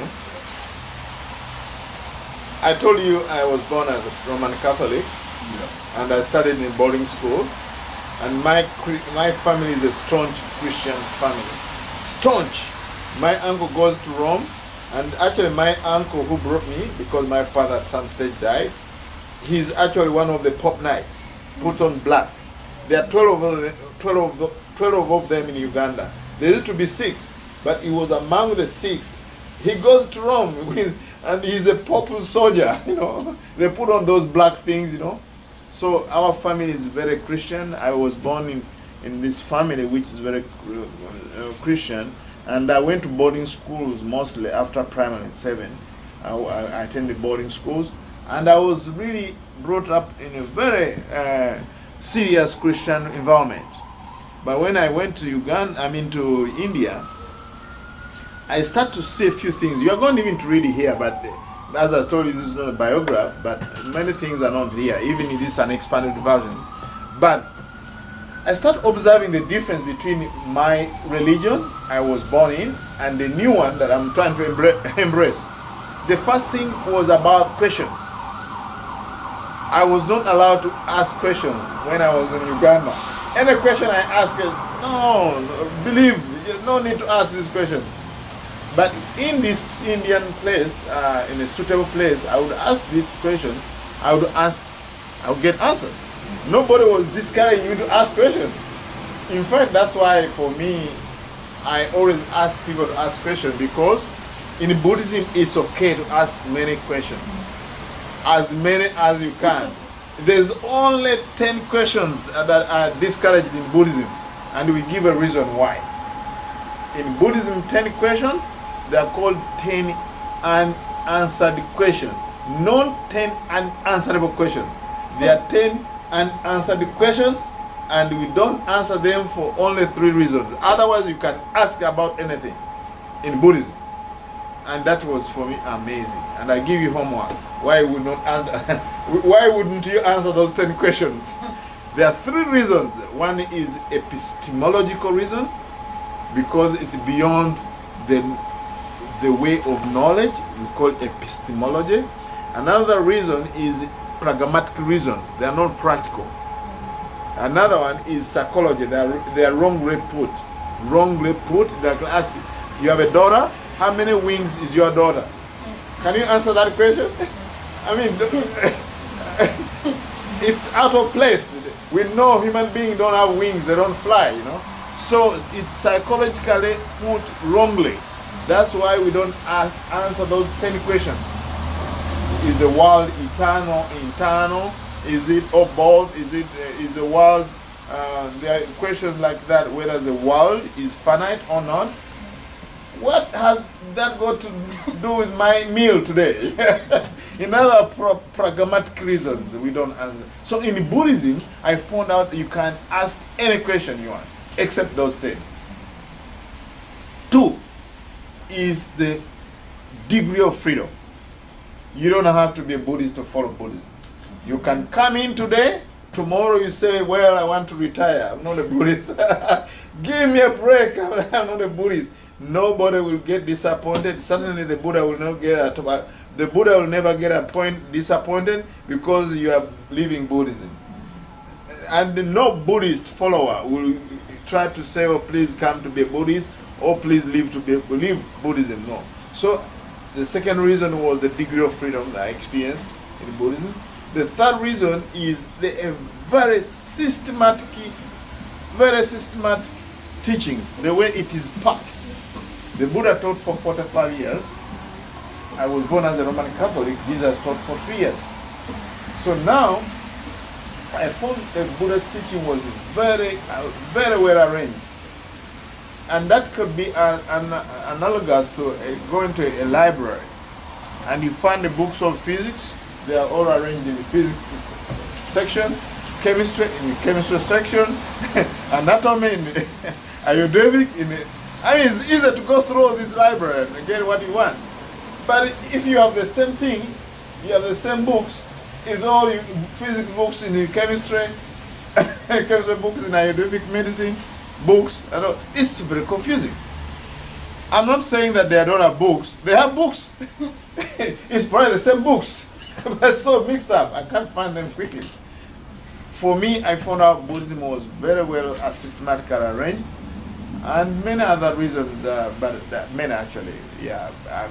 Basically, even the final destination. For me, the final destination was not very clear before Buddhism, but when I became a Buddhist, I found out that the the final destination is very, very clear. Final liberation, final happiness, final peace. The rest is just really commentary. The final goal for meditation is to reach ultimate happiness, to achieve ultimate peace. And then for heaven and hell, you go with, actually it's a two-way ticket. You have a return ticket in Buddhism. Other places you have a one-way ticket. For me that's great. So why not? For me, if I have a round-trip ticket, I'm good to go.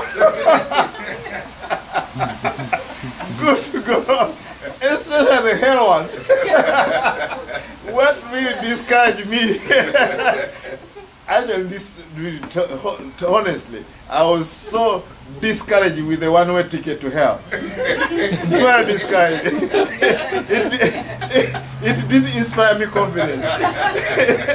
It didn't inspire confidence. So my brother, that's the reason. Thank you very much for asking.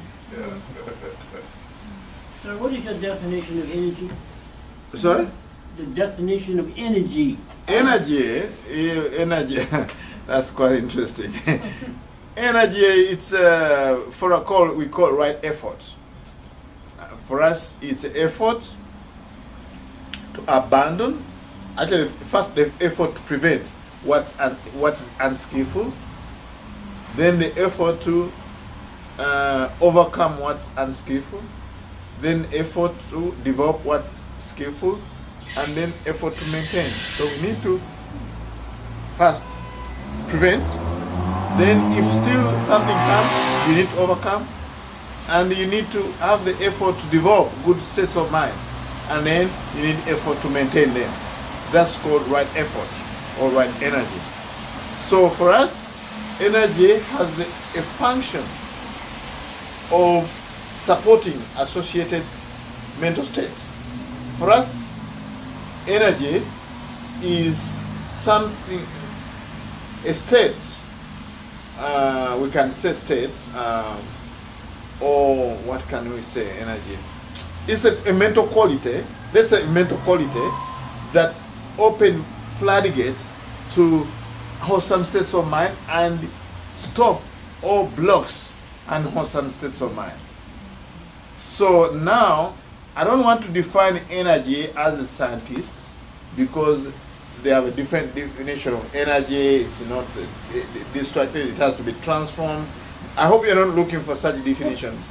No. No, if I'm talking about right effort in terms of right path, yeah, it's about the energy, mental energy, to prevent unskillful states of minds like greed, hatred, and delusion from happening.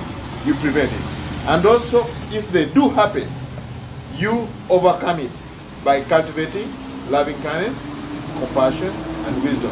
And also we need energy, mental energy, to develop these positive states of mind, wholesome states of mind, like generosity, like loving kindness, like compassion. But that's not enough energy. That's not enough. We have to maintain them. We have to maintain this quality. So, yeah, that's the energy. Because if you think energy is like what we all are trying to utilize in the participation of the life force. Yes, we can say like that, but that's more of metaphysics. You know, it's based on if you have maintenance of the life force. Right. You have health. Yes. Health is the aftermath of having energy, and it has to be recycled all the time. Right. Now, while we're in this recycling process, right, we have to have more intuitive systems at work. Right. In order for this energy to maintain its youth in us all. Right. Now, that is what we are trying to achieve in my life in this case. Because I'm at 73 years young, and I'm going to try to restore, keep the energy field going in myself, because I'm doing things at my age that other people will not do, because I understand the power of energy. So if I'm able to do this situation without institutionalization of my spirit, then that means I have a life force that is continuing. We have to eliminate the institutional enslavement that is killing our energy. That's what you did. Okay, so when you're dealing with institutionalization of energy, we need your intelligence, your intuition, both, to make sure that we have some form of justice. Yes. That's my system. Interesting. Good. Very interesting. That's very interesting. That's very interesting. Thank you very much. Thank you very much.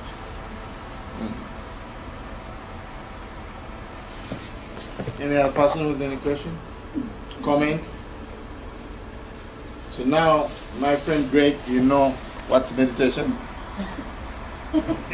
You know what's meditation? I'm working. What is it? What is the meditation? What is meditation? Yes. I would say calming the mind, being in the present. Wow, that's great. But those are the bonus of meditation. Those are bonus. That's a signpost that you are going in the right direction. It's like when you are driving to Newark and you see a sign. Maybe which sign do you have here going to Newark? What's the cross sign we have here? Jersey City. Yeah? Jersey City. Jersey City, and then Jersey City is not Newark, but it's a sign going to Newark. So calmness are those signs of. So meditation is mental development. The Pali word is bhavana, is to develop your mind. So if you want to, if somebody asks you what's meditation, don't lie around. It's mental development. Yes, that's it. Why you meditate? That's also we can briefly, so because I don't know whether you're coming tomorrow, but what's meditation? You know that mental development. 2 words. Don't even count off so this and this going around in circles and circles trying to explain meditation. Meditation is mental development. Why do you meditate? That also should be articulated just in a few words. Of course, there are many reasons, but why you meditate is to purify the mind. You meditate to do what? To purify the mind from what? Greed, hatred, delusion. Buy one, you get one free. You have those shops here? Buy one, get one free. So here in this case, you get 4 for free.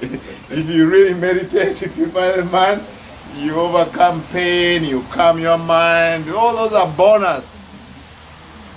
Greg, calming your mind is a bonus. So you purify your mind, then you are going to be calm. It's like taking a shower. You shower, you grab a shower, you purify your body, and you feel calm. Those are benefits. We shouldn't mix them with the purpose of meditation. When to meditate, you have seen the purpose is very clear. If you want to know when to meditate, you have to look at what's meditation and the purpose. Because if you know what's meditation and its purpose, you don't meditate until this monk comes from Uganda. You don't wait until this monk comes from Uganda. Because you want to purify your mind anyway, anytime. Don't you? Do you want some to be part-time? Like, okay, one time my mind is impure, another time is it pure? No. Meditate, when to meditate all time except when you're fast asleep. Just remember, meditation is better than medication. By the way, in this book, I talk about this. I don't know if you read it. When people ask me, most people ask me, what's meditation? I mean, what are you doing? I'm doing meditation. Oh, medication. You're going to see this in this book. You read it already? Believe me, I know that. Great, okay. I think, Greg, the first 3 questions are very clear. Yeah, so another question. I have the youngest participant here. Yes. Wow. What a blessing. What a blessing to have the youngest participant here. Yes. She's closer than the rest of us. You see this young participant is in a meditation mode. The way that participant is breathing, Nobody can breathe the way how she's breathing. Is it he or she? She. So the way she's breathing, now look the way she looks is very present. Very present. Doesn't know what's going in politics, stock exchange, or what. No. It's very present. So that mind, we all come from there. And the good news is that when we meditate, we go back to that mind. Where there's no doing, where there's no having, it's just being. And that's why we call human beings. Being human. That's our birthright. She's real. We are very busy doing, human having, why I go have lunch. Now we are thinking what we're going to have dinner. Look at that kind of gazing. That's where we want to be. That's where we want to be. You're doing the right thing, girl. Come to Uganda. Come and we take a picture together because you know the mission. Oh, my friend. Okay, so how are we doing with the time? Did you want to share the video at a particular there was a video? I even forgot about the video. Please, let's go. Let's go for it. I think.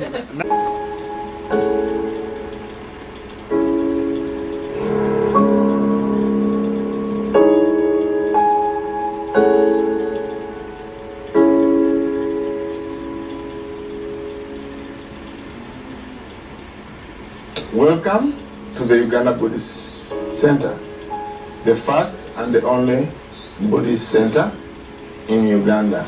We are located in Entebbe. Through this initiative, we have done many projects and many programs that help our community, not only us.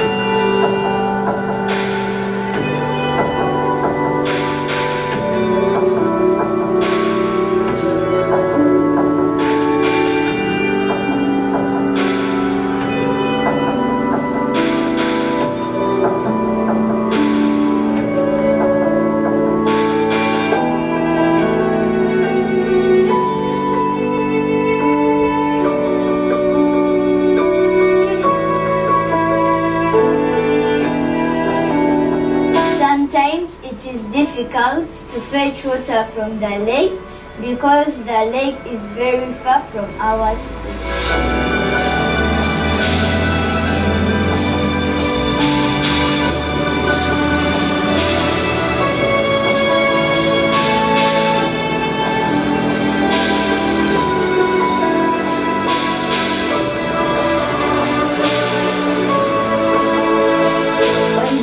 Of all the pupils of Bugabo Primary School, I take the initiative to thank the Uganda Buddhist Center for the water project that is being constructed at our school. We have indeed been suffering by moving long distances, approximately 2 kilometers looking for water. I take the pleasure to thank Uganda Buddhist Center for that water project which is being solved. I think problems connected to water are going to be solved by the water project. We are so grateful. The children are happy. Even the community around the school is happy about the water project being solved. So at the moment we have 5 boreholes on the village. The one which is at Bugabo Primary School is under construction. But the whole idea was moved by compassion. I want to help people who are suffering from not having access to clean water.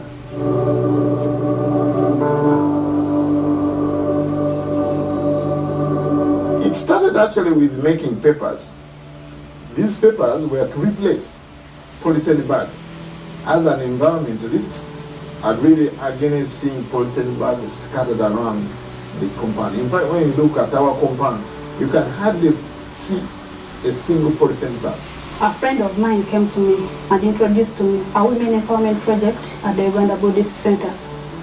I really thank God for the Uganda Buddhist Center because it has restored my hope.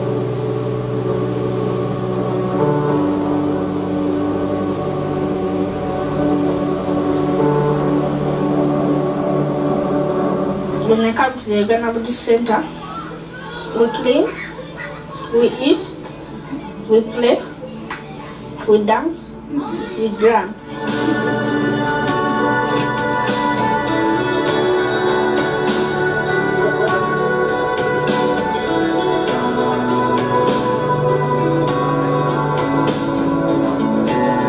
The things I've learned at Uganda Buddhist Center are Buddhism, the 5 precepts, the 10 precepts, and kindness. So the focus here was social values in the African context, and then ethical conduct. So our education is one of moral education. Of course, we respect the ordinary national curriculum, but really we focus more on mindfulness meditation to train the mind so that we can be peaceful. We focus on social values in the African context. We want to revive our culture. That's why we focus on using most of the time proverbs. We want to focus on ethics. Ethics. So that's the back of this school. Now, where it is going in the future, I would like this school to start with the primary school, then it will go to the secondary school, then a Buddhist college, and then a Buddhist university. This is again going to be the first and the only Buddhist university in Africa. So that's where our peace school is going. Venerable Buddha Lakita has a great vision. A great vision that here needs the support of everybody across the globe. Locally and internationally, this is a great idea of initiating the very first international African Buddhist University in Uganda. My brothers and sisters, I would like to welcome you to the Uganda Buddhist Center so that we can realize our vision in this lifetime. Thank you very much. Namo Buddhaya.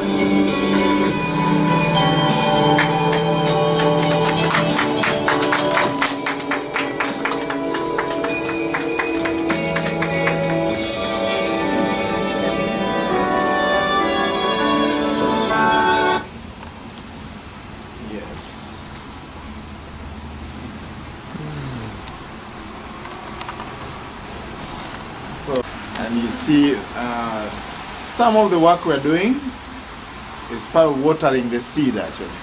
Watering the seed so it doesn't dry. Thank you for rescuing Uganda from the legacy.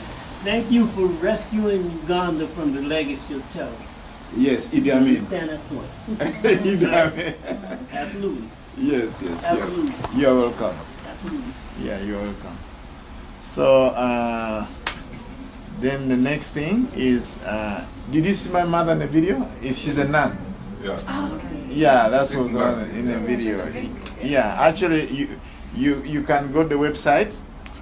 The website here, you can see that video also is on the website. Let me see the address. I hope they put line with a few people, maybe 5 people, but the rest of the group are afraid to be converted, and then it's about Easter time. So now, how can you forego Easter and go to Buddhist retreat? So now I showed up in the office at the university. I said, Father, I understand what you're saying, but can those nuns answer these 2 questions for me? All these Christian nuns, can they answer these 2 questions? I have also 2 questions. One is, when you learn English, do you become an English woman? Yeah, because some of them, you may have a PhD in English, doesn't make you an English woman or English. You don't even go from Uganda, go to England and say, hey, here I am. This is my PhD in English. I'm an Englishman, I'm an English woman. You don't do that, especially when you're from Uganda. Maybe when you're from America. Now they said, no, of course, Venerable, you learn English, you get a PhD in English, you are still a Ugandan. Okay, then the second question, when you learn English, do you actually forget Luganda, which is our local language? They say, of course no, we speak both. I say, yes, you are going to attend our meditation retreat, you are going to still be a Christian nun, you are not going to be a Buddhist. In fact, that doesn't even qualify you to be a Buddhist. Yeah. Then they attended actually. And now, since then, they always demand me, when is the next one? Where is the next one? They are the one who asked me, in fact, the father told me he wants to live long enough to say Buddhist university. This year, I was supposed to go to the university and teach them so that they get a certificate in meditation. So what's going to happen in Uganda and in Africa is my approach to introducing Buddhism. I don't introduce a bucket of sand. I introduce a bucket of seeds, and so is planting Dharma seeds. Why am I saying seeds? Because I prepare the fertile soil of Africa. What is the fertile soil of Africa? I actually go to the deep ways how African thinks. And for me, it will apply the same African Americans, because that was part of my studies. Part of my studies is healing intergenerational trauma. My thesis, my brothers and sisters, my thesis at the University of Peradeniya in Sri Lanka is healing intergenerational trauma using, in this case, African wisdom or African culture and right mindfulness. So I'm combining African culture and right mindfulness on the other hand, a little bit of a dose of my Christian upbringing, and put them together, and I can introduce just Buddhism or mindfulness just about anywhere. Just about anywhere on the African continent and beyond. Because I know, what's your thoughts? What happened, most of the people who introduced Buddhism in Uganda or in Africa, in Uganda they never introduced, I'm the one who brought it to Uganda. So those who are very early missionaries, they went to South Africa, they introduced Buddhism like sand. They bring a bucket of sand and drop it in Africa. So then you go there 1 year, it's still the same thing. Whether it's mindfulness-based reduction from the United States, that's it. That's the same thing, that's the same culture. Me, when I'm introducing meditation in Africa, I want to see what African thinks about generosity, what African think about compassion, what's the African thought before Christianity, what's the African thought before Buddhism, what's the African thought before Islam. Once I get that, then we start, we are together. That's why I call seeds. Yeah, planting Dharma seeds, because I know it's landing in a fertile soil. So I can do it anyway, actually, after that research.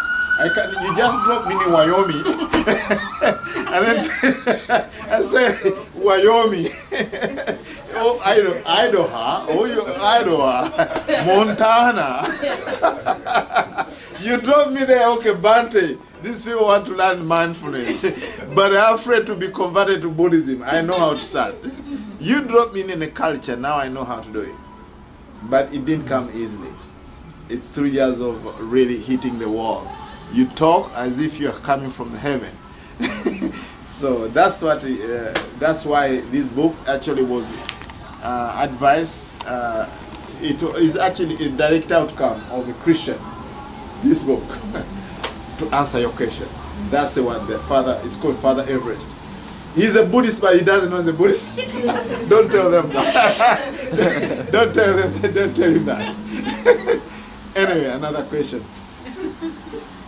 We have 5 minutes, I think. We end at 9.